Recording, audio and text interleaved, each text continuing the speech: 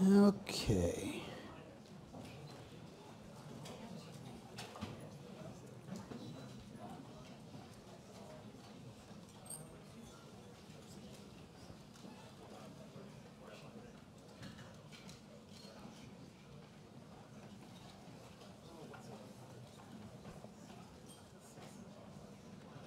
Oh, sorry, wrong one.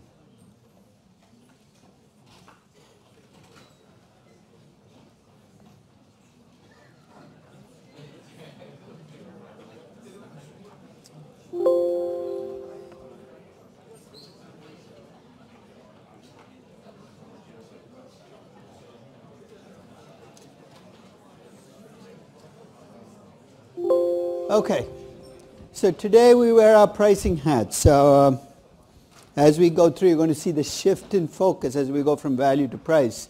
We've already started the process of talking about the difference between value and pricing. So let's start with the test now. Most people out there do pricing. Now, most equity research analysts, most investors. And they're pretty open about the fact that they don't do this DCF stuff. And one of the reasons that people give for pricing is their argument is when you do discounted cash flow valuation, you've got to make a lot of assumptions about cash flows, growth, and risk. But when you do pricing, you don't have to make those assumptions.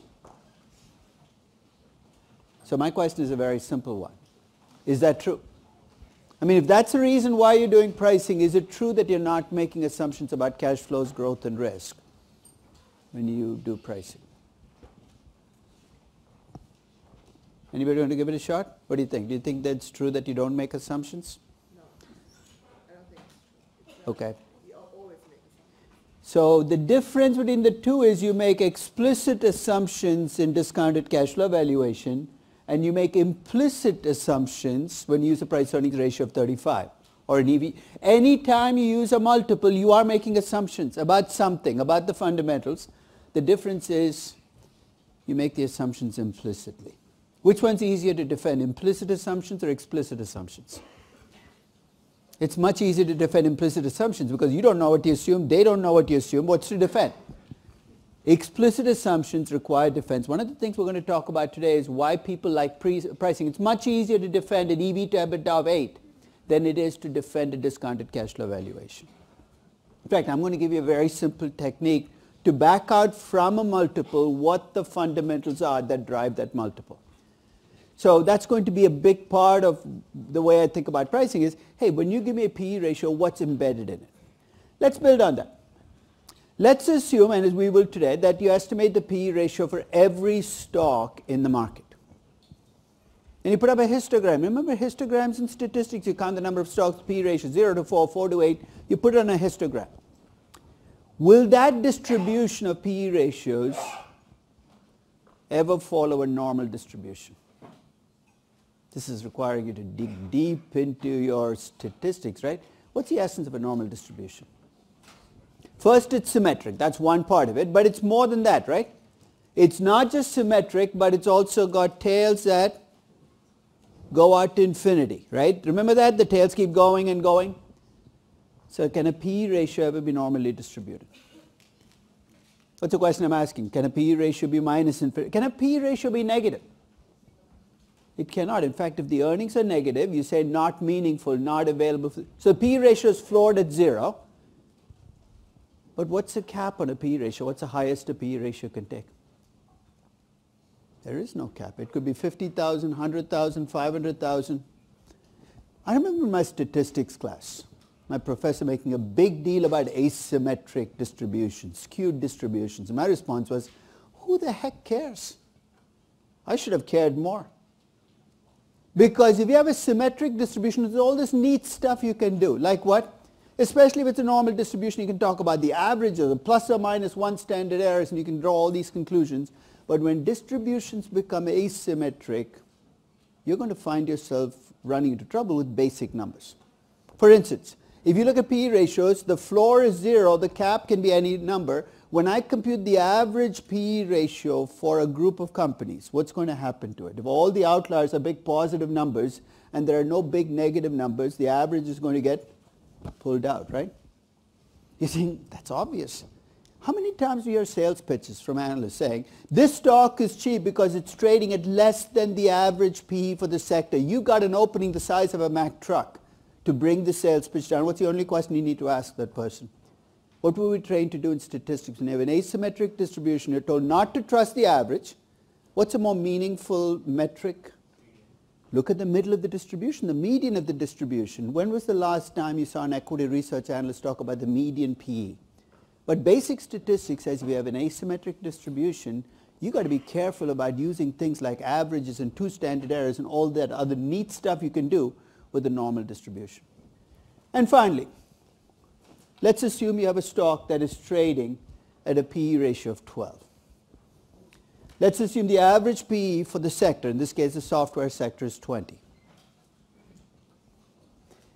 Question is actually poorly worded, so let me ask you the question differently. What has to be true for you to conclude this stock is cheap? I mean, people do this all the time. They compare the actual PE to the average PE for the sector. Under what conditions does that actually indicate cheapness? What has to be true about the company? Remember we said implicit assumptions? What are the implicit assumptions you make about the company? That it's really like your average company in terms of growth, cash flows, and risk. And if that is the case, then of course it's cheap. But could a stock trading at a PE ratio of 12 be expensive in a sector where everything trades at 20? Absolutely. So what has to be true about its growth rate? It's probably negative. Its cash flows are horrific.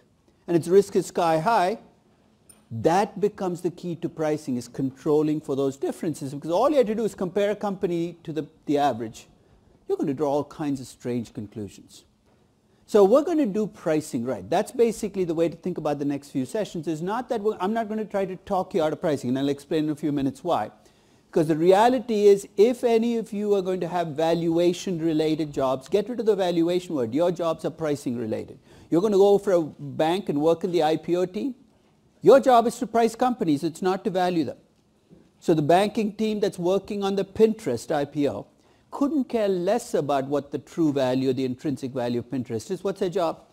To take it public and make sure every share that's offered on the offering day gets sold, and perhaps at a pop for those investors. Why? Because there are other people lined up or ready to go. Most of our jobs, even if we think of them as valuation jobs, are pricing jobs. I think it's time we did it right. So let's turn to the second packet. Incidentally, I've been told the bookstore actually has surprised me and actually has the second and the third. I actually made them do both packets together. If you want to buy it at the bookstore, you're welcome to. If you printed it off yourself, that's fine as well. So let's start on the second part of this class. And you're going to notice things start to move a lot faster because the foundations are really intrinsic value foundations. So let's start with the process of pricing. To price something, you need to go through 3 steps. First, you need to find other assets that look just like the asset you're trying to price. Remember, last session we looked at a house and we looked at other houses. So first step is finding those comparable assets, comparable companies. Second step is, you notice very quickly you can't compare market prices across stocks. Why not? If I just based expensive or cheap based on just the price per share, what's the most expensive stock in the market right now? Berkshire Hathaway has 6 digits in its price. What's the cheapest? I think the last movie past price was 0.00006. I'm not kidding. It's now down to millicents per share. It's not only a question of time before they do. They keep doing a reverse split to make it into a dollar stock. Sooner or later there'll be only 1 share at $1 trading on the company. But at 0.00006, the stock is not cheap. So You can't compare prices, so you got to scale prices to something. Does that sound familiar? That's what a multiple is, right? PE ratio, price to book, EV to EBITDA. You're scaling market price to something. That's the second step. So you pick comparables, you scale your price to something, and then you compare across the companies. And if you're careful, you notice your company has higher growth or lower risk, and you tell me a story.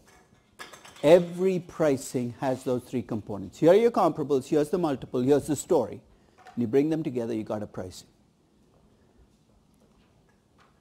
So I'm going to start off with a statement about pricing that I've been pretty much saying all the way through, but now I'm going to back it up. At the start of this class, I said much of what passes for valuation out there is really pricing.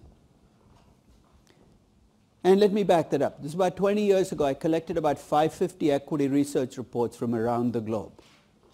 I must confess I didn't read all of them, but I collected them because I wanted to chronicle how equity research analysts put a number on a stock. Out of the 550 equity research reports, 45 were discounted cash flow valuations. 45, less than 10%. 450 were pricing, multiple comparable story. Saying 45 plus 450 is 495. What about the other 55? They were kind of scary. It's like an analyst in search of self and mystical missions. So basically, the remaining 55 I gave up. I had no idea where the number actually came from. But among the ones I could count, 10 to 1, pricing outnumbered valuation. The job in sell-side equity research is pricing. So I said, maybe it's different in corporate finance. So I was able to get my hands on about 100 acquisition valuations. You know how difficult it is to get your hands on a banker's acquisition valuation? Because the minute they do the valuation, they put it under lock and key, probably destroy it so you can never see their forecasts and compare them to the actual numbers. But I have my sources, and I got the 100 acquisition valuations. And at first sight, it looked like it was about 50-50. 50% looked like they were DCFs and 50% were pricing. And then I took a closer look at the DCFs. And I realized very quickly that they weren't DCFs. They were pricing and drag. The drag component was the cash flows up front, but the biggest number, the terminal value, came from 6 times EBITDA, 10 times earnings, 2 times book value. It's a pricing masquerading as a DCF. So even in acquisitions, pricing seemed to rule the game. And almost every rule of thumb in investing is based on a multiple, right? Like what? Price to book ratio less than 1 is cheap. PEG ratio less than 1 is cheap. A PE ratio less than 8 is cheap. EV to EBITDA less than 6 is cheap. I don't know where the rules of thumb come from, but they're based on pricing. And that left me a little puzzled. Because I don't know whether you remember, but in the second session, I asked you a question. I said, it's an unfair question. I said, if you were to pay, I remember I did that very brief introduction to intrinsic valuation and pricing, and I said, if you had to pick one, which one would you pick? And he said, I have no idea. I haven't done this yet. When you, on this 26th session, the last session of this class, I'm going to ask you that same question. Now that you've done, by then hopefully your project, not even hopefully, your project will be done because that's the day it's due. So you'd have done a DCF, you'd have done a pricing for your company. I'm going to ask you, now that you've tried your hand at both, which one do you trust more? And I'll let you pick. And in the 53 semesters and 32 years I've been teaching this class, the breakdown has been roughly 70, 20, and 10. 70% at the end of this class say that they like intrinsic valuation more, reflecting my biases. I know that that's playing there.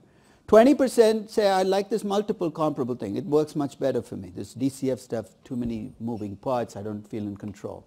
And 10% become believers in efficient markets after they've actually tried to value one stock. Because they say, look, this isn't as easy as it looks. Maybe the market's not as stupid. I mean, remember that. We think of the market as this irrational, crazy thing. It's an amazing device to actually come up with a number for a stock, and you think about all the things that are swirling around you. And that's fine. That's a healthy recognition early on that you don't want to waste your time and your money valuing companies. You might still have a job in valuation. That doesn't stop you. Eh? But in your personal portfolio, you put all your money in index funds and you move on. But among the people leaving this class, 7 to 2, they walk out saying, we're true believers in intrinsic valuation. I've never done this, but I should track people down 5 or 10 years after they take this class, especially in valuation, or what they call valuation. Say, hey, now that it's 5 years out from the class, what are you actually doing? I'll wager the numbers get switched. That if I look at that group, 70% are doing pricing. Something seems to happen between the time people leave this class and you start working, which turns you from true believers in intrinsic valuation to accomplished practitioners in pricing. So I started thinking, what could that be? Why does pricing end up winning this war so much of the time? And I came up with at least 3 reasons. You're welcome to add to the list. The first is we forget how much of valuation is selling. We think of valuation as analysis, but it's selling. Selling to who? Selling to your colleagues, selling to your boss, selling to your client. It's far easier to sell a pricing than it is to sell an intrinsic valuation. You know why? Because all you have to do to make your case is pick the right comparables. This came to me while I was watching a Seinfeld episode. If you haven't watched Seinfeld, you should. It's a quintessential New York sitcom. In one of these episodes, one of Seinfeld's many girlfriends accused him of being crazy. He said, "Jerry, you're crazy." And he says, "If you think I'm crazy, you should see the guy who lives across the hall from me." Talking, of course, about Kramer. And relative to Kramer, who's crazy, right? The essence of pricing is you have to show me something is cheap. Just pick something more expensive. You have cholesterol of 300, not too bad. Relative to people who've died of heart attacks in the last week, you look pretty good. All I have to do is pick the right comparables and I can make any number look good or bad. And if you're selling something, you can see how convenient it is to sell something with a pricing. Second, a lot of valuation is playing defense, right? You come up with a number, people like to pick it apart. And when you do a DCF, it's so easy to pick apart. I don't like your beta. Why do you use 10 years of growth? Why is your growth rate so high? If in contrast I use 6 times EBITDA, because that's what other companies in the sector trade at, think of the target I've given you. It's tiny. You don't like 6 times EBITDA? Take it up with the market. That's effectively what I'm saying in pricing is whatever the number is, you don't like it, it's not my fault. You don't like to pay 40 times revenues for a cloud company? Well, most cloud companies trade at 50 times revenues. You don't like it, take it up with the market. And finally, here's an unpleasant truth about intrinsic valuation that people who do intrinsic valuation have to admit. I'm a believer in intrinsic valuation, but I also know I'm going to be wrong a significant percentage of the time. So let's say even if I do everything right, I'm going to be right 55% of the time. That's an incredible success rate in investing if you can be right 55%. Let's say I get that 55%. And let's say you're a really good pricer and you're right 51% of the time. Remember, random prices do 50, you're 51. 55 beats 51, right? So based on those numbers, most people should be doing intrinsic valuation. But here's the catch.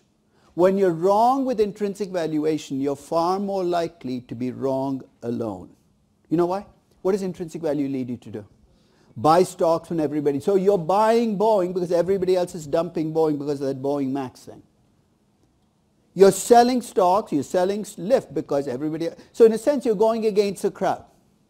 And that's part of the reason you win that 55%. But when you're wrong alone. And what happens to people who are wrong alone? They get fired. When you use pricing to pick stocks and you make mistakes, you're always going to have lots of company. And the advantage of having lots of companies, your defense is, hey, don't pick on me, we were all doing it. We just pushed up tech stocks because everybody else was doing it. You're far more likely to survive as a portfolio manager or a sell-side equity research analyst if you do pricing than if you do intrinsic valuation. In fact, I call this the market imperative. The more you are judged against the market, more your job is to do what the market is pricing, the more you're going to be drawn to pricing. So if your job is to price an acquisition or price an IPO, your job is pricing, it's not valuation.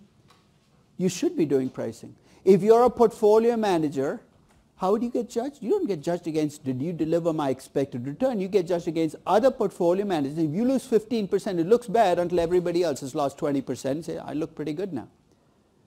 We live in a relative world. I mean, it's almost Einsteinian in terms of how we think about pricing. Everything is relative. Your returns are judged, your performance judged, and no wonder pricing ends up dominating. So when I first started teaching this class, I used to try to talk people out of pricing. I was a true believer in intrinsic valuation. I no longer do because the reality is your jobs will require you to price things. You can sit there with your DCF model, but nobody's looking at you or listening to you because they have a job to do. They have deals to get done. So I'm going to argue that if we're going to do pricing, we need to do it right. That's basically going to be my frame and with which I approach it. So I'm going to approach it as somebody who wants to do pricing. It's not my first imperative, but I want to do pricing right. So let's first start to disentangle the mechanism that you need for pricing. You need a standardized price. In the case of real estate, if I have a 3-story building and a 19-story building next to each other, obviously I can't compare the price of the 3-story building to the 19-story building because the 3-story building is always going to look cheaper. So in real estate, what do real estate developers do to standardize price? They divide by square foot. This is not something we invented in business, but we get incredibly creative with stocks. In the numerator of every multiple, no matter what the multiple is some measure of market value. It could be just the market value of your shares, market cap. It could be market value of equity plus market value of debt, though you might cheat and use book value of debt, which is the market value of the firm. Or it can be market value of equity plus market value of debt, though again you can cheat and use book value, minus cash. Market cap, market value of the firm, enterprise value. Numerator is always a market value. The denominator is where the differences arise. I can take your market value and scale it to revenues. Why am I doing it to revenues? Desperation. If all the numbers you have negative, I keep climbing until I hit revenues. What if I have a pre-revenue company? I get even more desperate. I look for things that might give you revenues, like how many subscribers do you have? How many members do you have? How many downloads do you have? How many cars are parked in the parking lot? I need a positive number in the denominator and I'll get it by hook or by crook. Don't be surprised if when Uber goes public, people are comparing the price per rider or price per driver, because you need something in the denominator you can scale to and it has to be a positive number. So it's going to be a revenue or a revenue driver. It could be earnings. The earnings could be equity and earnings, which could be net income or earnings per share, or it can be to the entire firm, operating income. It could be a cash flow. If it's equity cash flow, it's net income plus depreciation. It's a kind of a half-ass cash flow because there's no capex and working capital. But remember, the whole reason you're doing pricing is you want to keep things simple. Or it could be operating income plus depreciation amortization, which is EBITDA, measure of cash flow. It could be book value, because after all, the accountants are trying to tell you what the company's value is. It could be book value of equity. It could be book value of equity plus book value of debt, which is the book value of the firm. Or it could be book value of equity plus book value of debt minus cash. Does that sound familiar? That's invested capital. So basically, the numerator is always a market number. The denominator is a scaling number. So when you look at a multiple, the first step is to start breaking it down. What's in the numerator? What's in the denominator? Because I'm going to take you through a 4-step process that I'm going to be pretty religious about no matter what multiple you throw at me. I'm going to start off by defining the multiple. This is going to be mildly or majorly insulting depending on your background. Because yeah, I know what the PE ratio is. Do you? When you talk about PE ratio and I'm talking about PE, are we talking about the same thing? I'm going to argue that we need to nail it down before we start talking because there are so many variants. I'm going to define the multiple. Second step, I'm going to play with some money ball. I'm going to describe the multiple. Sounds fancy, but we have the data now. It's not 1965. I can look at the PE ratios of every chemical company.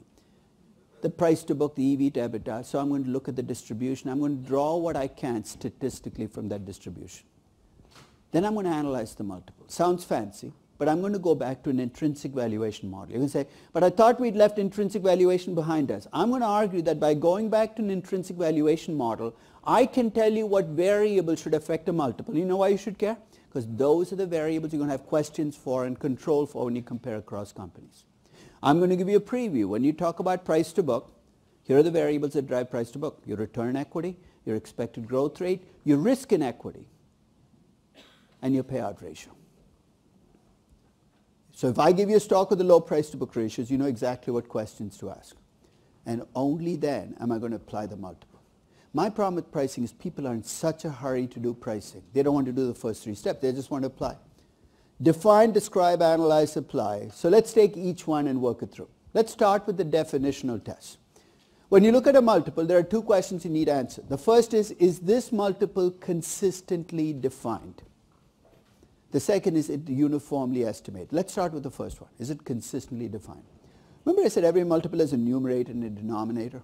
It's a very simple rule and a very powerful one. If your numerator is an equity value, your denominator has to be an equity value too. If your numerator is a firm or an enterprise value, your denominator is to be a firm or an enterprise value as well. It sounds incredibly abstract. So let me throw a few multiples at you. You tell me whether they're consistent. Let's take the PE ratio. Most widely used multiple in the world, right?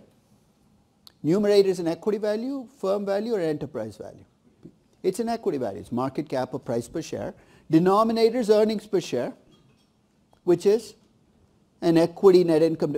Thank God for small blessings. The most widely used multiple in the world is okay.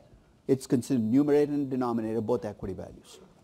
Enterprise value to EBITDA multiples. What's the numerator? Market value of the operating assets of the company. And in the denominator, you have a measure of operating cash flow. EV to EBITDA is okay. What about price to EBITDA? The analyst who invented this multiple should be tarred, feathered, and driven out of the fraternity. It's a horrifically bad multiple. And out of the 550 equity research reports, 8 use price to EBITDA. One happened to be an old student of this class. So I decided to give him a call. He said, who is this? I said, remember that valuation class you took a few years ago? He said, vaguely.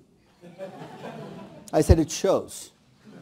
I said, what the hell are you doing dividing market cap by EBITDA? It's not consistent. He said, no, I'm being consistent. I said, what are you talking about? He said, I use price to EBITDA for all 15 companies in my sector. I said, it's a very weird definition of consistency. And I said, have you been noticing that companies with a lot of debt keep looking cheap to you? He said, yes, I've been noticing that. Have you ever stopped and wondered why that might be happening? You see the connection? What's in the numerator? Market cap, right? So if I go out and borrow $5 billion, buy back shares and knock them off, my market cap is going to drop because I have fewer shares outstanding, right? But my EBITDA is earnings before it. I can borrow till the cows come home, and the EBITDA is still the EBITDA. Guess what? The more levered you are as a company, the cheaper you're going to look. Before you get too superior, though, if you've ever used price to sales, you've been guilty of the same sin. You know why you got away with it? What sectors do you see price to sales used the most in? Technology. And why do you get away with price to sales in technology? Because these companies tend to have very little debt. Price to sales sometimes shows up in retailing. Why? Because the retail firms tend to have similar debt ratios. You got away by accident. If you're going to use a revenue multiple, a more consistent version is, instead of dividing price by sales, you should be looking at enterprise value to sales because it is internally more consistent. Is my multiple consistently defined? Turn to the second question. Is it uniformly estimated? You're saying, who cares? You're going to compare PE ratios across 15 companies. You've got to hope and pray that these 15 companies estimate earnings per share the same way. Because if they don't, all bets are off, right? I used to think that if you had the same accounting standards governing companies, we were home free. But it turns out that you can have the same accounting standards govern 15 companies and different degrees of fidelity to those standards. You're not even breaking the rules, you're just bending them. Aggressive companies always look cheaper to you because they're bending the rules, pushing up earnings. And conservative companies will look expensive. You might have to go back and re-estimate the earnings for every company because you don't trust the way they're done. S&P actually tried to offer this service and found no takers because the demand was not there. They actually did a service where they took all of the companies, took the reported earnings, which followed GAAP, and then did the adjustments to make them consistent. Some of these companies set aside money to cover pensions, some did not. They tried to create consistent earnings, thinking that people would pay for more consistent earnings. But they discovered analysts didn't care. Now, after all, these are the same analysts that allow you to add back stock-based compensation on some crappy logic that I still haven't figured out. I was consistently estimated, defined, uniformly estimated. So let's take a few multiples and pass it through the test. Let's start with PE ratios. Everybody knows what the PE ratio is, I think, because people throw it around. In fact, I remember about 30 plus years ago, subscribing to Barron's. In those days, you actually had to fill in a form and send it in for subscription. You know why I did it? Because they offered a free calculator with your subscription, a calculator that claimed to compute PE ratios. Remember, these are the days before Wi-Fi. I said, this is amazing. I should subscribe to Barron's just to get this. And I get this calculator. It's a cheap $2 calculator. It comes with instructions on how to compute PE ratio. Here's what it says. Enter the price, hit slash, they didn't even say divide, hit the slash button, enter earnings per share, hit the equal button. I got exactly what I deserve. PE ratio is price per share divided by earnings per share, right? I should have seen this coming, but I did not. Even Anna Kournikova seemed to know what the PE ratio was. Did any of you remember Anna Kournikova? She masqueraded as a tennis player for like a decade, won nothing. It was like half a dozen commercials. She was like a Maria Sharapova without the talent. 2000, Charles Schwab makes a commercial with Anna Kournikova in it. I almost canceled my Schwab account right after that. So in the commercial, and still on YouTube, you can go check Anna Kournikova Schwab commercial. I don't know what else you find on Anna Kournikova, so don't go to the other sites. I don't, you know. So here's what the commercial does. Anna Kournikova is playing somebody. Must have been an actress. She was actually winning. So you know in tennis, every 2 games you switch sides. So they're switching sides. In the middle of a tennis match, I don't know why this would come up, Anna turns to the actress and says, PE ratio is price divided by earnings per share. And then she kept going on something about preferred dividends that went completely over my head. Then I turned off the TV and said, does Anna Kournikova really know what the PE ratio is? The numerator is usually the current price. Unless you've got one of those technical analysts gone crazy. You know the ones I'm talking about who like to use moving average prices. I've never figured that out. I've never been able to buy a stock at a moving average price. But they like to moving average. But usually it's a current price. It's in the denominator that you get the real differences, right? I can divide price per share for a stock by earnings per share in the most recent fiscal year, which for some of your companies is still 2017, right? I can divide price per share by earnings per share in the last 4 quarters, which is called trailing PE. So when I divide price by earnings per share in the most recent fiscal year, I get current PE. Price divided by earnings per share in the last 4 quarters is trailing PE. Price divided by expected earnings per share in the next 4 quarters is forward PE. And price divided by earnings per share in the year 2028 is really forward PE. You think, why would I do that? Desperation again. You're the biotech analyst. You have 25 companies in your sector. They're all losing money. The only tool you have is PE ratios. You're kind of stuck, right? So here's what you do. You project out the earnings for every company 10 years. And you tell me a company is cheap because it's trading at 6 times 2028 earnings. I've never been able to figure out what I'm supposed to do with it, but I can see why you do it. You can look at earnings per share before extraordinary items, after extraordinary items, before stock-based compensation, after stock-based compensation. Next year, I guarantee you retail firms are going to report earnings per share before the lease adjustment, after the lease adjustment. A few weeks ago, I sat down and I computed PE ratios for Cisco, one of the most widely followed stocks in the market. I came up with, I think, 27 different PE ratios that I could call PE ratio, depending on how I defined earnings, ranging from 13 to 32. You're saying, so? Let's say I want to go on CNBC next week and get you guys to buy Cisco, based on the pricing. Which of the PE ratios do you think I'm going to mention? Because Cisco looks cheap, it's trading at 13 times earnings. If I'm trying to convince you Cisco is expensive, I'm going to say, you know what, Cisco is expensive, trading at 32 times earnings. One of the funniest things to watch on CNBC, everything's kind of funny on that show because, you know, is 2 analysts, a bullish and a bearish analyst, talk about the same stock. Notice how the bullish analyst always uses forward numbers. Forward earnings, PE ratio looks good based on forward earnings. And the bearish analyst will always use trailing earnings, simply because lower numbers make it look cheaper and higher numbers make it look more expensive. But if you dig deeper, it is a consistently defined multiple. But you can already see that when you say the PE ratio for a stock is 8, before I even address whether it's cheap or expensive, I'm going to ask you a question.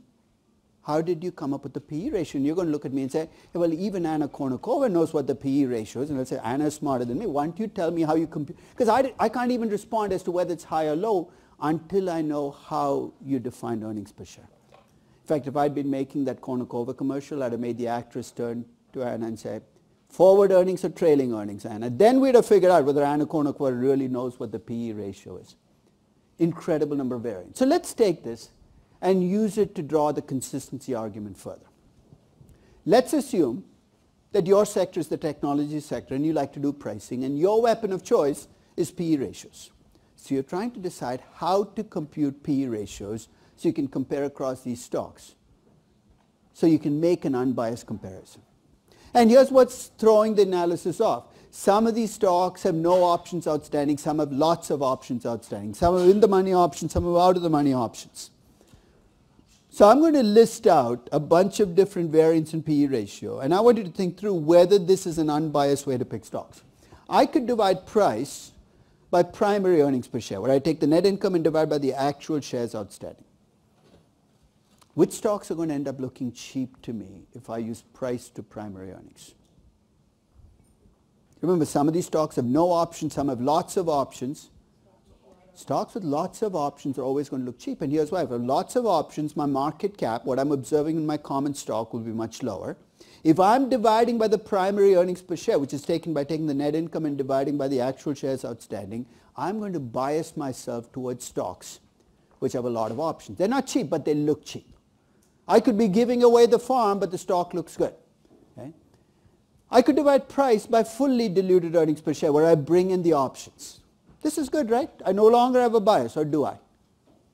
Not all companies with lots of options are affected the same way. It depends on whether the options are in the money or out of the money. So if I divide by fully diluted earnings per share, if you have stocks with options that are in the money versus out of the money, the stocks with options in the money are going to continue to look cheap. But the companies, so already you can see that no matter how you define per share numbers, there's no escape here. Every per share number is going to come with a catch. So you know what you should do? If you're computing PE ratios for stocks, and this is something I do generally now, what should you do? Per share numbers are what's creating the trouble. You're trying to decide the share count and you can't decide. How should you compute the PE ratio for a company? Just take the market cap. If you are careful, you will add to it the value of the options like we did in DCF value, but that's a lot of work, so do something with them. And then divide by net income. Stay away from per share numbers. I don't believe per share numbers anymore. I don't know what the earnings per share for Lyft is. I have no idea what the analyst is using as a share count. Is he counting restricted stock units, not counting them? Easiest thing is go back to the aggregate numbers. All you need is a ratio. So when you see companies which have other claims on the shares, option claims, always go back to aggregate numbers. When I first started looking at equity research reports, probably in the 1980s, EV to EBITDA would show up like once every 50 reports. It was a very uncommon ratio. People didn't look at it very much. Somewhere in 85 or 86, people started using enterprise value to EBITDA more and more. Today, if you walk into an equity research house, I would say my guess is a third to half of all equity research is based on EV to EBITDA. It's the multiple of choice for analysts. Some for good reasons, some for bad reasons. But before we delve into why EV to EBITDA has taken off, I have a question about the mechanics of EV to EBITDA. The way EV to EBITDA is computed is you take the market value of equity plus the market value of debt minus cash. In theory, it should be the market value of debt, but as I said, people often use the book value of debt. Market value of equity plus debt minus cash. Or net debt, if you prefer to net the last two items out. And in the denominator, you have earnings before interest, taxes, and depreciation. So I'm a very simple question, especially if you're an analyst who's used EV to EBITDA, you're welcome to jump in and tell me why. Why do we net cash out of the numerator? Why do we net cash? Because the EBITDA is generated using assets funded by the equity and debt, okay. Taking out the cash. So there's a much simpler way to say just what you said, which is the income from cash is not part of EBITDA. The reason we have to net cash out is a consistency reason. If the income from cash is not part of EBITDA, you got to net it out. And you know what? I've opened a Pandora's box. Remember the Tata Motors picture that I showed you? I wouldn't go through the full valuation. One of the big problems with the Tata companies was what? That they had cross holdings in other companies. Do you see what? If I ask you to compute the EV to EBITDA for a Tata Motors or a Tata Chemical, you have to take market value of equity plus debt minus cash. You know what else you should be netting out of the numerator? Why do we need to take cash out? Because the income from cash is not part of the denominator, right? If you have cross holdings in other companies, remember we said that income doesn't show up until you get below the operating income line. I should be netting out the market value of those cross holdings. What a nightmare. But guess what? You thought you could get away from it by running from DCF to pricing. It's going to chase you down if you have cross holdings. And if you have majority holdings in another company, then all heck breaks loose. So let's say you own 60% of another company. Let's go item by item. What does the market show as part of the market value of equity? It shows only the 60% you own. Markets don't consolidate. They're not crazy. So your market value of equity reflects only the 60% that you own. Everything else comes from consolidated financials. So the EBITDA, the taxes, the EBITDA, the debt, and the cash all reflect 100% of the subsidiary. You got a mismatch. The market value of equity reflects only 60%. Everything else is 100%. So how do we make this whole again? What do we need to do? Wouldn't it be nice if we could add back that 40%? And in fact, there's a very convenient item on the balance sheet that claims to be the value of that 40%, right? What am I talking about? The minority interest, the non-controlling interest. You'll often see analysts adding minority interest back to the numerator. And what they're trying to do in a very half-assed way is trying to fix the problem. Why half-assed? Because you'd be adding the market value, the 40%. What you're in effect adding is the book value. Cross-holdings make EV calculations incredibly messy. Forget about comparing. Just computing the EV to EBITDA becomes incredibly messy. Next time you see an EV to EBITDA for a company, check its balance sheet. If it has cross-holdings, you might have more work to do because a company might look cheap for all the wrong reasons. Because you forgot something in the numerator, you forgot something in the denominator. And one final example. In the aftermath of 2000, when a lot of people got blindsided by the collapse of housing, people said, you know what the big problem was? We never knew housing was in a bubble because unlike stocks, we have PE ratios which you can compare over time. With housing, how do we know whether housing is in a bubble or not? So few people in housing who were thinking about this problem said, maybe we can compute a ratio like a PE ratio for a house, even if it's residential property. And here's what you do. You take the price of the house in the numerator, and then you divide by the rental income you could make if you rented the house out today. You see how this is like a PE ratio? When this ratio becomes really high, you're paying much more for houses than you can generate as income. So they came up with the ratio. And then they said, it would be nice to compare it to other asset classes. If I'm trying to decide whether to put my money in housing or stocks, I'd like to compare this ratio I've computed for housing, which is house price divided by rental income, to something analogous in the equity market. So I'm going to give you the choices because you want to compare apples to apples.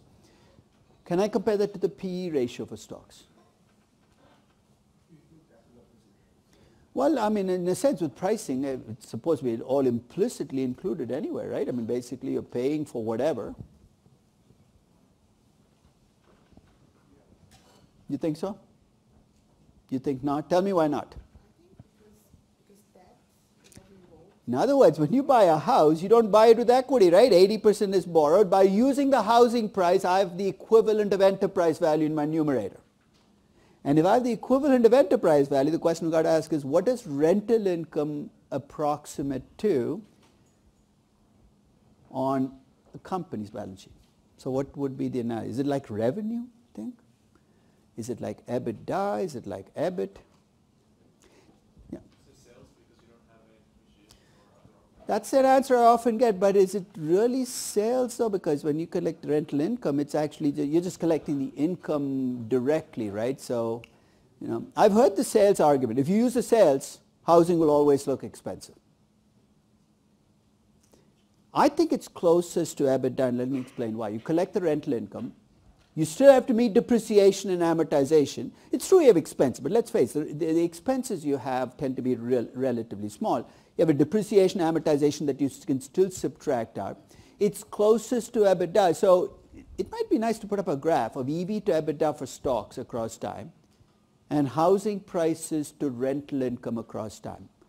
And I've been trying because the problem with the second, the first one is easy to get over time.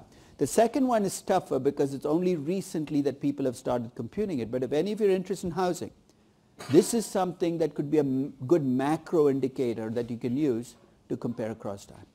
So the closest thing I think is EV to EBITDA, but even there you can say, well, expenses are there. So there's nothing purely analogous because, you know, there's nothing on an income statement comes with that. That's exactly what rental income becomes. Okay? But this is something that I've seen with residential properties especially, where you can make a judgment on, because commercial properties it's probably easier to do.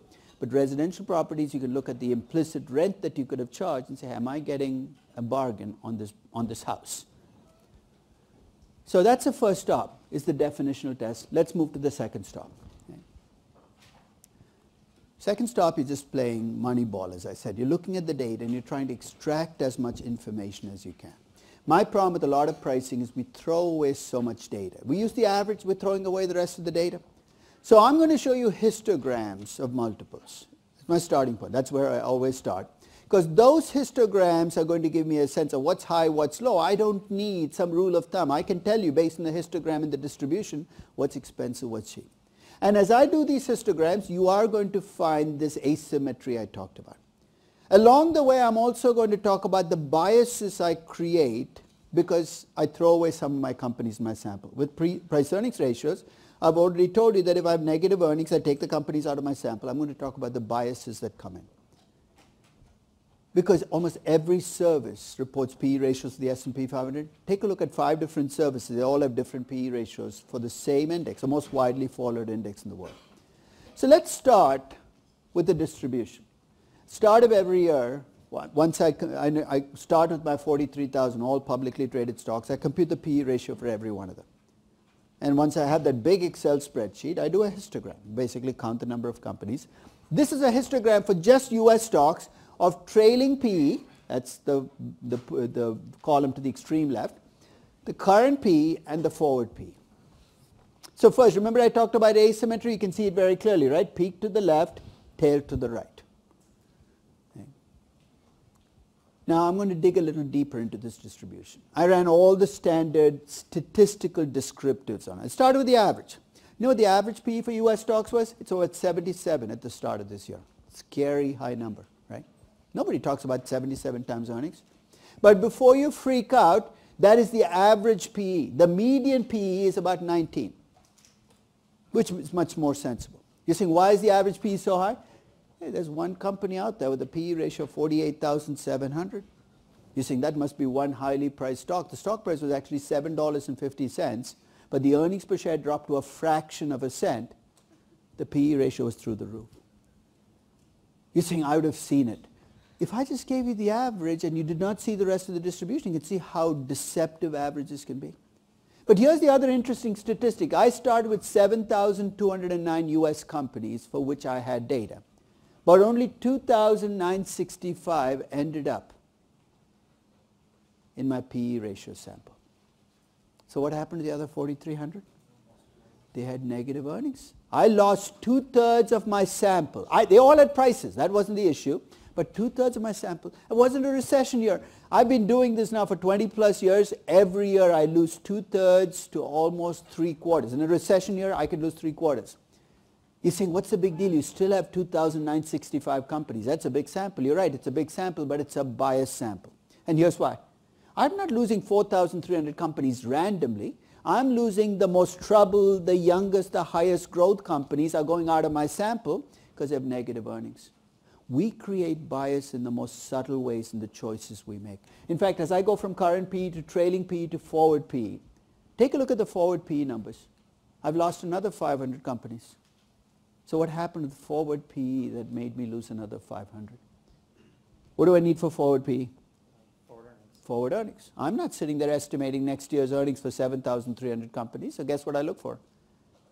An estimate of earnings for next year, which if you're followed by analysts, you get. And if you're not followed by analysts, it shows up as not available on Capital IQ. I lost 500 companies, and these were the companies not followed by analysts. You think there might be a bias there? These are the smallest, least followed. So basically, I'm creating bias by going to, any time you go with forward earnings, that's a bias you create.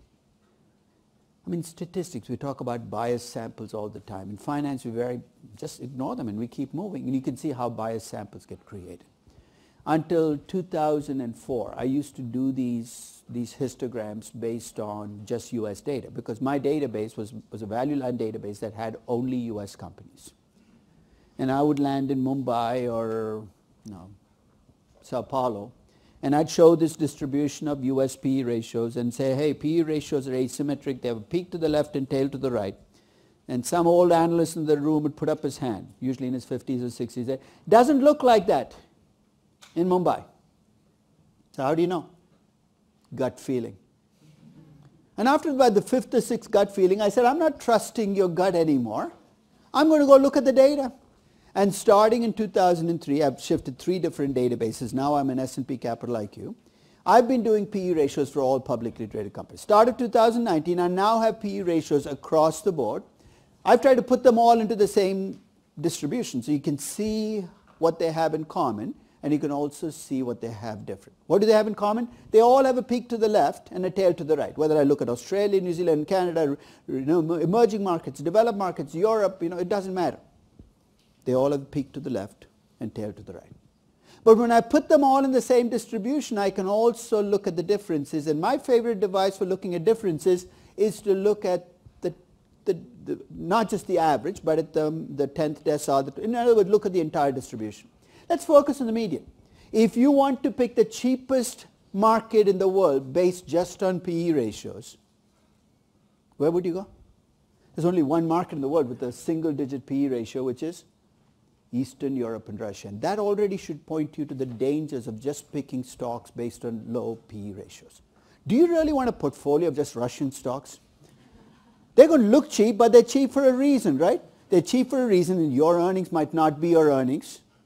Per shares might not be per shares. And you have country risk and commodity price risk, because many of these companies are oil companies embedded. But looking across the PE ratios, you can see the most expensive market in the world at the start of 2019 was China. It was in China, 20.63. Yeah. That was 33 last year. China was also the most expensive market last year. It lost, the market had a bad year. But even after the loss, it's still the most expensive. The US is now at 15.8 times earnings, the median PE across all US stocks. Okay. Again, I'm not going to overread this, but it's good to get a sense of cross-sectional distributions. And I do this with every multiple. So when you tell me a stock is cheap, before I make a conclusion, say, what part of the world is it in? Is it in Russia? So 10 times earnings might look cheap to you, but relative to the median, half of all Russian stocks traded less than 10 times earnings. It's good to get a sense of the entire data. And when there are differences, perhaps there's a way in which you might use it in your investment decision. Start of 2013, for instance, I computed price-to-book ratios by region. And if you look at the outlier, it's obvious. The outlier at the start of 2013 was Japan. The typical Japanese company, the median price-to-book ratio for a Japanese company was well below 1. 2013 was an incredibly good year for Japanese stocks. I won't jump to any strong conclusions, but if you're going to make regional allocations, perhaps you should start by looking at the entire distribution, not on anecdotal evidence, not on rules of thumb that apply. And finally, my favorite use for this distribution, I use it all over the place, is any time somebody gives me a rule of thumb, it drives me over the edge, especially when it's an absolute number. And my least favorite rule of thumb is that 6 times EBITDA. I remember sitting in on a debate, it wasn't even a debate, a discussion of valuation with a big LBO guy, I won't name the guy. And he was talking about a company, and I said, why did you pick this company? He said, it was obviously cheap. And I said, what is so obviously cheap about it? He said, its EV to EBITDA was less than 6. So I'm waiting for the rest. He said, well, that's it. EV to EBITDA was less than 6. I said, that's your measure of cheap? Anything that's less than 6 times EBITDA? I said, that works pretty well. So when somebody says EV to EBITDA is less than 6, rise to the challenge. Give them a list of every stock that trades at less than 6 times EBITDA. Middle of January 2010, you told me 6 times EBITDA is cheap. Half the market was trading at less than 6 times EBITDA. Well, maybe it's a good definition of cheap in 2019 because stocks have gone up. Do you see where I'm going? An absolute rule of thumb is going to get us into incredible trouble. In up markets, nothing is going to look cheap. In down markets, everything is going to look cheap. If you're going to have a relative valuation rule of thumb, a pricing rule of thumb, instead of making it 6 times EBITDA, what should you do? You have the entire distribution. Pick a decile. You want to make the 10th decile? So the 10th percentile of the first decile, okay, then look at that and make that your cheap. So if you define that as cheap, the first quarter, so the first quartile is cheap. Any stock that trades at 7.6 times EBITDA is cheap in the US today. But that rule can't apply in Russia. So why not just look at all of the data and create these flexible rules? You're saying, it's going to be so difficult. It's not anymore. You got access to Capital IQ just like I do. You got FactSet just like I do, and even if you don't, you can cheat. Yahoo Finance probably provides the numbers for a sector. You can do this now. You could not have done it 30 years ago. So this second part, I'm basically saying, let's look at the data. Let's not throw stuff away like we have, because there is information in the data. Just like Billy Bean saw Kevin Youkilis walk a half a dozen times in 12 at-bats and said, this guy is the guy I want on my team because he gets to first base. You get to first base, whether you get a base hit or walk. No, it's amazing until Moneyball came along. People were so caught up in what's your batting average that they never seemed to think about how much you get on base. Of course, they got a little carried away with all the statistics now. But I think that's exactly where we are now, is where baseball was in 2001. Is we're in a place where we have the data, but we're not using it to make judgments about pricing. Define, describe, let's analyze. I told you embedded in every multiple are all the assumptions you make in intrinsic valuation. So I'm going to give you a very simple device for backing out what those implicit assumptions you make is, and then follow up by asking, if those fundamentals change, how will my multiple change? So let me give you my device for backing out a multiple. So name a multiple. Let's say you want to analyze a multiple. Give me any multiple you're interested in. PE, okay? Equity multiple or firm multiple? Equity multiple. Here's what I'm going to do. I'm going to go back to the simplest equity valuation model I can think of. Why simple? Because my algebra is not that good, so I want to keep it simple. What's the simplest equity valuation model you can have? A stable growth dividend discount model. I know it's old-fashioned boring, but to get the value of a stock, I need expected dividends next year divided by cost of equity minus growth rate. So that's where I'm going to start. I'm going to start with the simplest equity discounted cash flow model. So in an equity discount model, I say the value of the share is expected dividend next year. I'm going to write it as earnings per share times the payout ratio, kind of an expanded version, divided by R minus J. What am I trying to do? Price earnings ratio, right?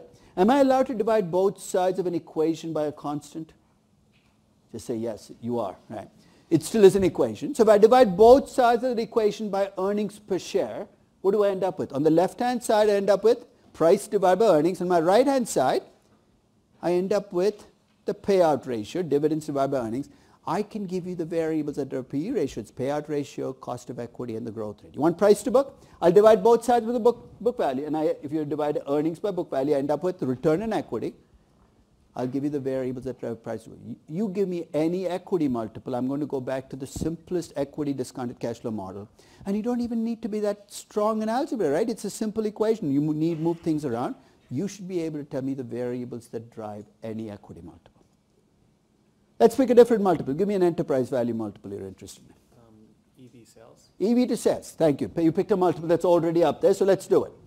Go to the simplest enterprise value model that you can think of, which would be a stable growth, free cash flow to the firm model. The value of a firm is the expected free cash flow to the firm next year, and I've written it in an expanded version as after-tax operating income times 1 minus the reinvestment rate, divided by cost of capital minus the growth rate. I want EV to sales. I divide both sides by sales. Again, a constant. It's not changing the equation. If I divide EBIT times 1 minus T by sales, what do I get? I get the after-tax operating margin. I can give you the multiple that you're not trying to go back to intrinsic valuation. What you're trying to do is extract the variables that should drive a multiple. So I'm going to use that as a very simple device. And I'm going to take your PE ratio because, as I said, most widely used multiple, and break it down. You go back to a dividend discount model. You divide both sides by earnings per share. You end up with an equation for a PE ratio. And it's a function of the payout ratio. The 1 plus G means you need next year's cash flow divided by R minus J. There are only 3 variables there: payout ratio, cost of equity, and growth rate. Now your pushback might be, why are you using dividends? We know companies don't pay out what they can afford to in dividends. You're absolutely right. If you don't trust dividends, what could you use instead? What they could have paid out in dividends, which is free cash flow to equity, or dividends plus buybacks. This model is flexible enough for you to do whatever you want to do to reflect payout. You have the variables then that drive PE ratio. This to me is the key step in using multiples well, is understanding the variables. You know why? Because you're going to be hit with sales pitches. I'm going to come and say, hey, you know what? I have a stock for you. It's trading at 4 times earnings. It's really cheap. So ask me the questions that will tell you whether the stock is cheap. What's the first question you're going to ask me? What's its growth rate? Most of the time, what's the answer going to be? Minus 15%. That explains it. Take that off your list. If it's plus 5%, your second question is going to be, hey, well, how, is there some risk I don't know about? Maybe the CEO is absconded with half the cash in the company because it could be high risk. So That affects the cost of equity. So it could be your growth rate, it could be a cost of equity, or it could be how efficiently you deliver the growth rate. The payout ratio there is a stand-in for, hey, you have a 3% growth rate. Are you getting there with an 80% retention ratio, which is awful, or a 10% retention ratio that's good? You're asking me fundamental questions to decide whether a stock with a PE ratio of 4 is actually cheap. Because most stocks that look cheap deserve to be cheap. And you're trying to figure out which stocks that look cheap are stocks that I want to put my money in. Now that equation with a stable growth dividend discount model obviously can't be used if I wanted to actually get the PE ratio for a sales force. High growth company, obviously you can't put it into a stable growth dividend discount model. So there's a version of this model that I'm going to present that's going to look intimidating when I first put it up, but it's actually a very simple present value equation. Let's say I have high growth for the next 5 years and then stable growth after that. Now normally how do we value the stock? We take in an Excel spreadsheet, we project out the earnings and dividends for the next 5 years. At the end of 5 years, we compute a terminal value, we discount it all back. I could actually take what you have in your Excel spreadsheet and write it out as an equation. Let's say your dividends are going to grow at 20% a year for the next 5 years. You have a growing annuity, right? There is a present value equation for a growing annuity. The first term in that equation looks fancy, but it's just the present value of dividends during your high growth phase. It's a growing annuity equation. At the end of 5 years, what happens? You become a mature company with a growth rate forever. There's your terminal price in the second term of the equation. That's the terminal price discounted back. You're saying, why write it as an equation when we have Excel? There are advantages to writing out what you have in an Excel spreadsheet as an equation. And here's why. When you look at a high growth stock with a high PE ratio, what's the thing that worries you the most? What if growth changes, right? So what is the question you want to ask is, as growth changes, how will the PE ratio change? You remember high school calculus? I know you don't. Most of us don't. If you were using high school calculus, what is the question I'm asking? I have an equation for the PE ratio here. As growth changes, how will the PE changes? That's a first, don't worry, I'm not going to ask you to do this on the third quiz. But if you really wanted to and your math skills are strong enough, you can take the first derivative of the PE ratio to the growth rate and tell me how as growth changes, the PE will change. How as risk changes, the PE will change. In fact, if you don't want to brush up on algebra, just spend the money and buy Mathematica. Enter the equation of Mathematica. It'll do all kinds of fancy stuff. First derivative, second derivative. You can go crazy. Three-dimensional graphs. You have no idea whether you're climbing a mountain or falling into a valley. But it looks so colorful while you're doing it. This is just a way in which you compress what's in an Excel spreadsheet. But I'm actually going to use it in a much more pragmatic way. Let's say you come to me with a high growth company. I can't put it into that small model I showed you. But let's say this company has a 25% growth rate for the next 5 years. 8% thereafter. I'm breaking a lot of rules in DCF, but now we're in the pricing game. I don't care about the rules anymore. Okay? Payout ratio is 20% for the high growth phase. It's much higher in stable growth because as my growth drops, my beta, let's keep things simple. I could have made the beta change, but let's say it's 1. It's an average risk stock. And the growth is going to last for 5 years. This company's cost of equity is 11.5%. Let's suppose the question I had for you is, given this high growth rate, how much of a PE ratio should I pay? That equation I showed in the previous page, I go plug in the numbers. 20% payout ratio, 25% growth, 11.5% cost of equity. That's a high growth phase. In stable growth, 8% growth rate forever. And I discounted back to today. The PE ratio that I get for the stock is 28.75. What is that even telling me? If I did a two-stage dividend discount model valuation of the stock, the value per share that I would get would be 28. So think of this as an intrinsic PE. I know we're not in the intrinsic valuation, but if you ask me for an intrinsic PE, I can compute an intrinsic PE by plugging into these numbers. So I work out this number for you. And you say, okay, that looks reasonable. You buy the stock at 28.75 times earnings. Remember what we said the nightmare scenario was? Tomorrow you wake up and you get a surprise, a bad surprise. What's the surprise you get? That growth in the future is not going to be 20%, it's actually going to be 15, 10%. What form does this surprise usually take? Is it an angel in the middle of the night that shows up and says your growth is going to be low? How do growth surprises usually manifest themselves with stocks? What's the mechanism that usually delivers this surprise to you? It's usually an earnings report, right? Where the company comes out and says, hey guys, we used to grow at 20%, we just lost a digit, we're now at 2. You say, oh my God, and you adjust, right? So here's what I did. Because I've created this very simplistic company, I said, what if I kept everything else constant and changed just the growth rate during the high growth phase? So what you have here in this graph is what happens to the PE ratio as the growth in the first 5 years goes from 25% down to 5%. That's a negative surprise, or a positive surprise. Good. I'll give you the easy part of this graph first. As growth increases, the PE ratio increases. As growth decreases, the PE ratio decreases. You're saying, why are there 4 columns? I looked at 4 interest rate scenarios. From a low interest rate scenario, which in those days when I did this was 4%, now it would be 2%, to a high interest rate scenario where your T-bond rate is 10%. Under every interest rate scenario, as growth increases, PE increases. But notice that under my low interest rate scenarios, PE ratios go up a lot more. They're much more sensitive to changes in my growth rate. So I have an intuitive question. Why, when interest rates are low, are PE ratios much more sensitive to changes in the growth rate? What's the value of growth? It's all in the future, right? As my interest rates go up, what happens to the present value of growth? It gets lower. In fact, let's take an extreme example. Let's say you're in Venezuela and have high growth in the future. When your interest rates are 500,000%, what's the value of future growth? 0. What if I surprise you and say, I have more growth than you thought you did? I don't care.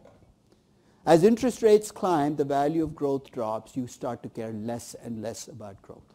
As interest rates come down, growth becomes a bigger component of value. It's a present value effect. And surprises about growth are going to have a bigger impact. You see where I'm going? I said the mechanism that delivers growth surprise is what?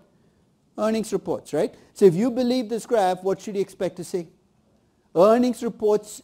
Are we in a low interest rate? Let's get this out of the way. Are we in a low interest rate environment in the US? Or we're in extraordinarily low. So earnings surprises in this market should have a much bigger impact on the stock price and the PE ratio than earnings reports 10 years ago and definitely 30 years ago.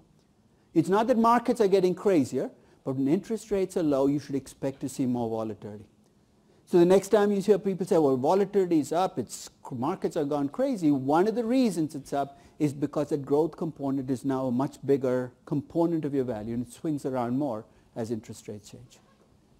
Question, Louisa? Is this the same as doing like PEG analysis, price earnings? We'll talk about it. I'm going to take PEG. I don't like PEG ratios, and you're going to see very quickly why. But PEG ratios, you try to adjust for growth. People claim that growth goes out of the equation, but you're going to see very quickly that that's not necessarily true because it does stay in very strange and complicated ways. Then I looked at risk. I used to beta 1. I said, what will happen if the beta goes from 0.75? Again, the obvious thing is as risk increases, given any growth rate, the PE ratio decreases. But I'm going to use this as a mechanism for maybe providing some advice to a high growth, high risk company. Let's give the high growth, high risk company some characteristics. Let's suppose my high growth, high risk company has a growth rate of 20% and a beta of 2. So right now, here's where I am. I'm trading at 7 or 8 times earnings. So I have a high growth rate and a high risk. So I'm the CEO. You're my advisor. And I'm facing 2 mutually exclusive paths. One is I can go for still more growth. In which case, where am I stuck in this graph? I'm stuck in this last section. I'm moving up and down that last section. Or I can go for less risk, in which case I move across the graph. Where's the payoff greater? Going for more growth and still more growth or reducing risk here? I think reducing risk is a bigger payoff. It sounds obvious, but the problem in growth companies, they get so focused on growth and still more growth that sometimes I forget that bringing risk down can have a much bigger payoff, that sometimes giving up that extra 5% growth to make your company a less risky company can have a much bigger impact on your stock price.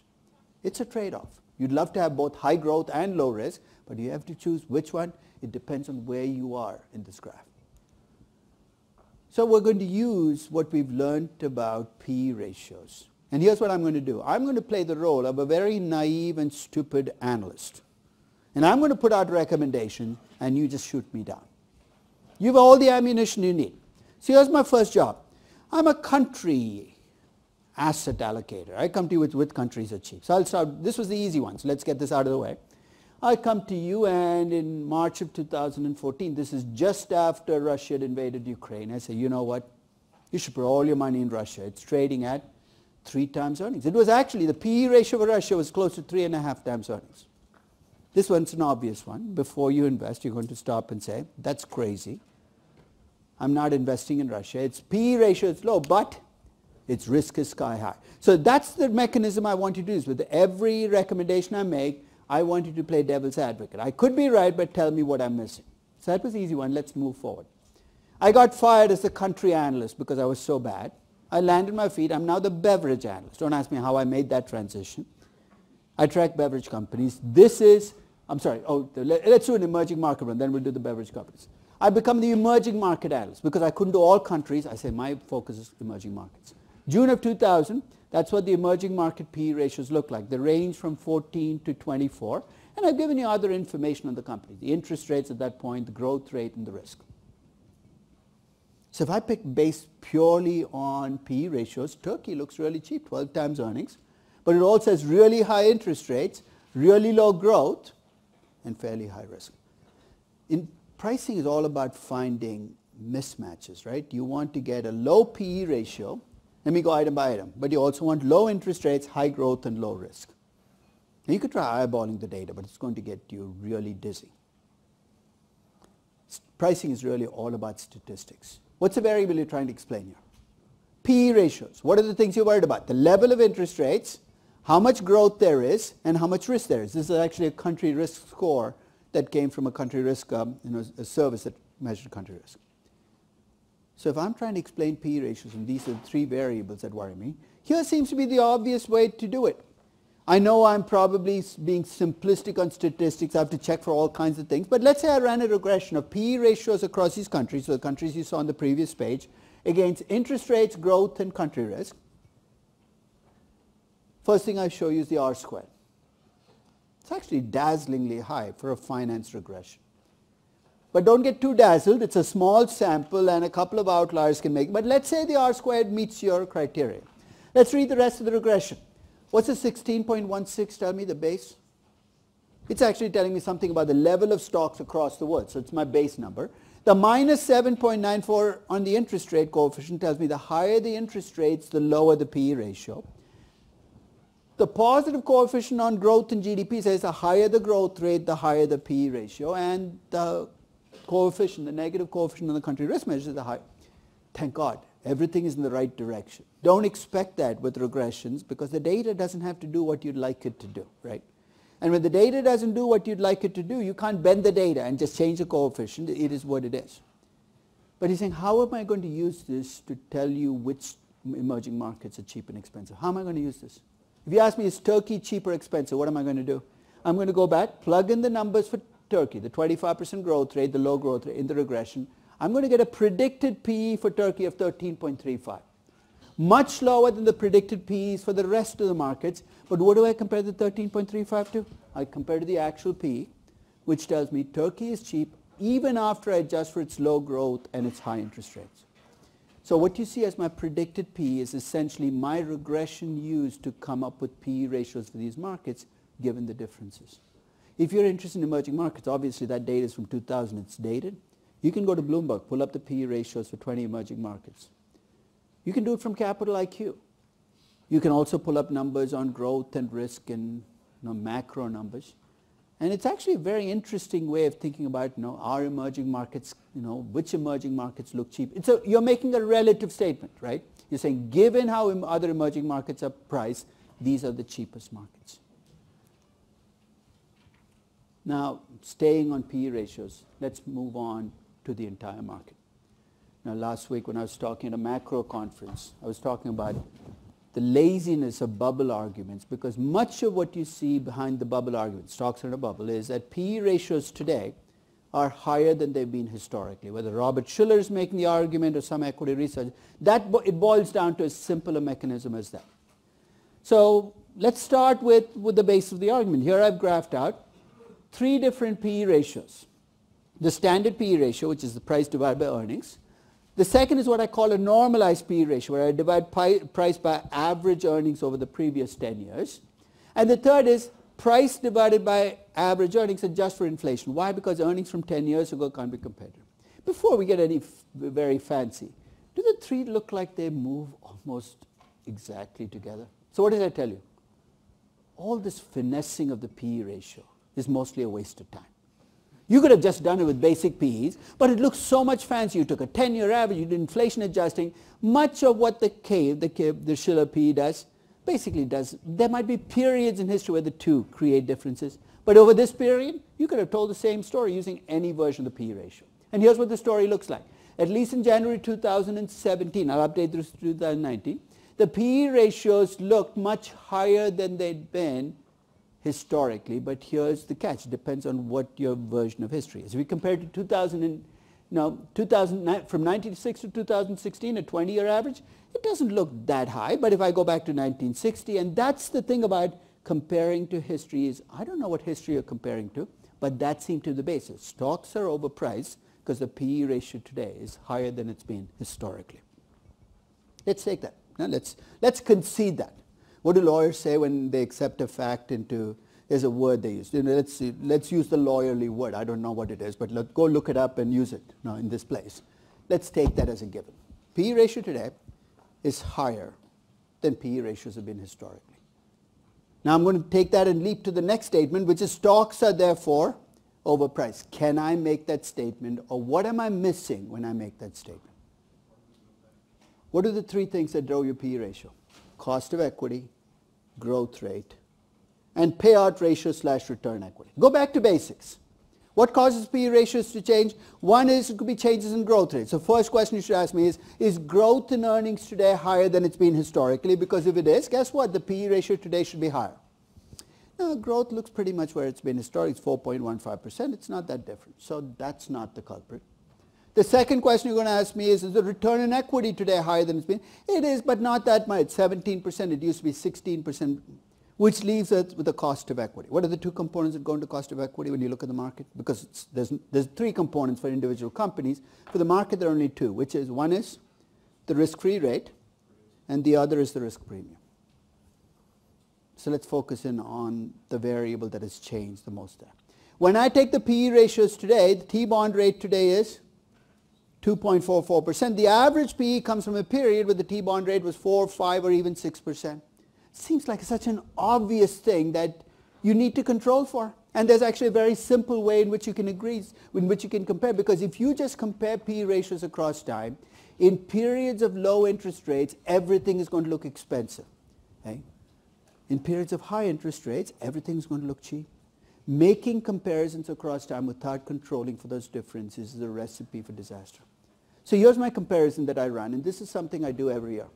I invert the PE ratio. It's called the earnings yield. It's earnings divided by price. The nice thing about earnings to price is I can put it on the same graph as the T-bond rate so you can see how they move together.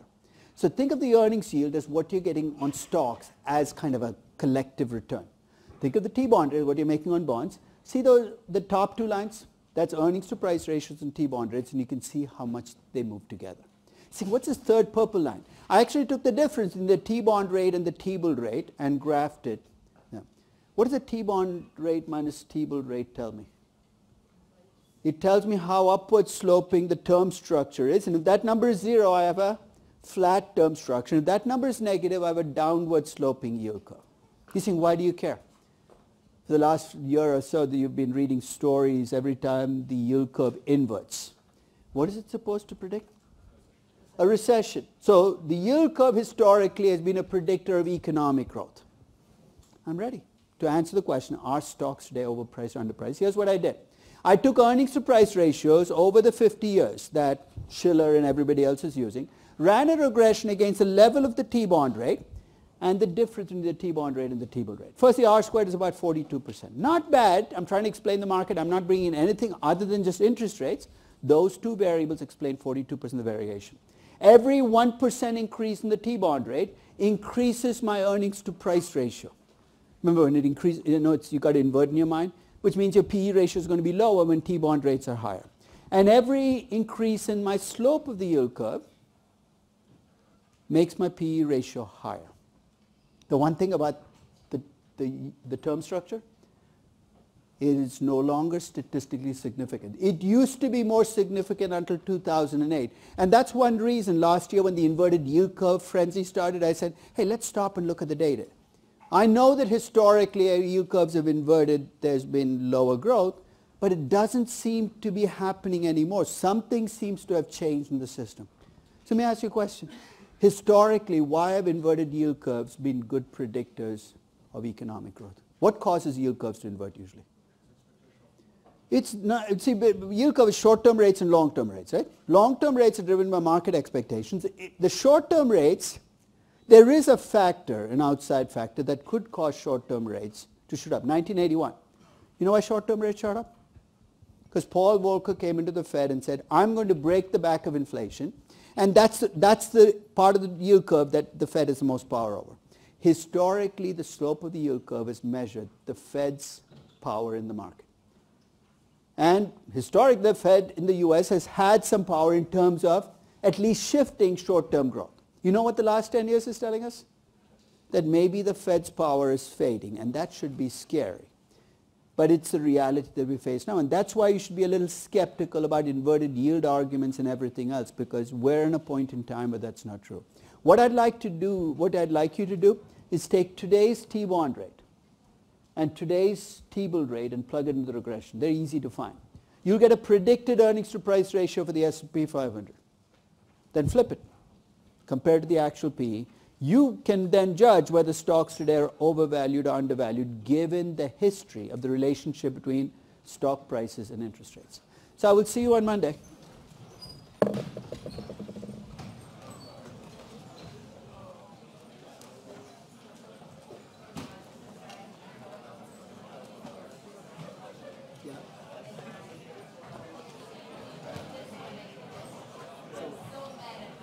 Which one? Problem 3. Let me guess.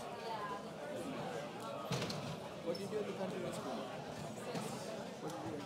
I didn't notice the bonds of Mexico were not in US dollar denominated, so the counter didn't. Oh. You put in a country risk Yeah, premium for a bond? yeah, I almost did that. I also almost did that. And I didn't know my quiz, so I looked at like the quiz of someone else, and I was like, oh, this is fancy.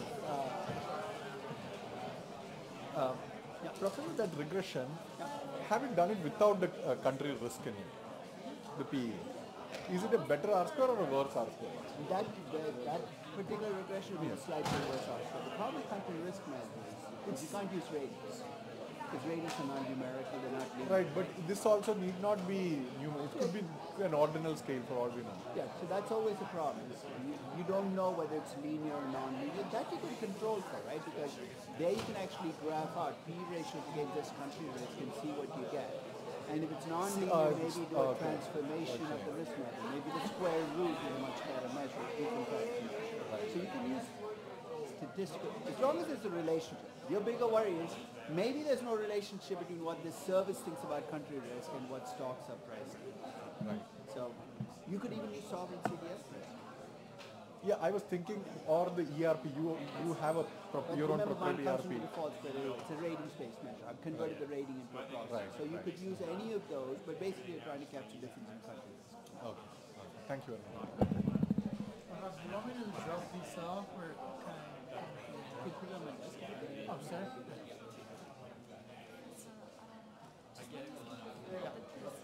Yeah. When did you send it? You sent it again this week?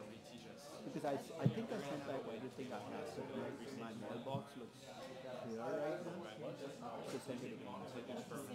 Same way of doing it. Okay. Hi, Professor. One question. Yeah. When you talk about the finding the intrinsic drivers in the multiples, for example, the P multiples, how do you come up with the growth rates for each of the companies and the WACC and all the and the payout ratio?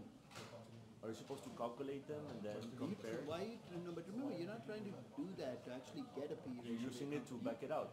You're using it to come up with the variables to ask questions. To come up with the variables. Got it. Yeah, if you plug it back, all you're going to Yes, get is a yes. two-stage dividend discount model value, which you could have got by using it. So in fact, you